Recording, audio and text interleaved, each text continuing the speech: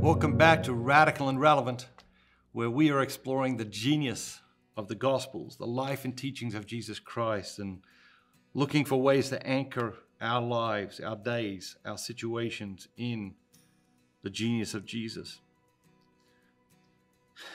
We are in this set of readings that come from what we refer to as the bread of life dialogues. And Jesus is presenting himself as the bread of life, and different people are questioning that. Different people are asking questions about that.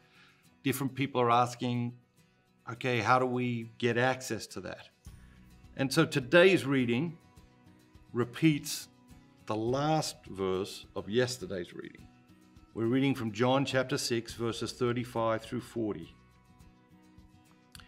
And Jesus said to them, I am the bread of life. He who comes to me shall not hunger, and he who believes in me shall not thirst. But I said to you that you have seen me, and yet you do not believe. All that the Father gives me will come to me, and him who comes to me I will not cast out. For I have come down from heaven, not to do my will, but the will of him who sent me. And this is the will of him who sent me, that I should lose nothing of all that he has given me, but raise it up on the last day. Does a word or a phrase or an idea jump out at you today? What jumps out at me? Jesus says, all that the Father gives me will come to me, and he who comes to me I will not cast out. He who comes to me, I will not cast out.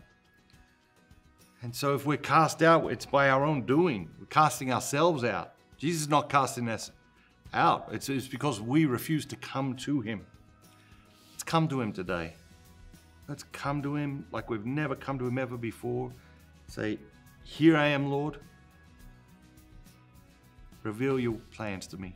Show me what you want me to do. Not necessarily next year or 10 years from now, but just today. Just show me what you want me to do today.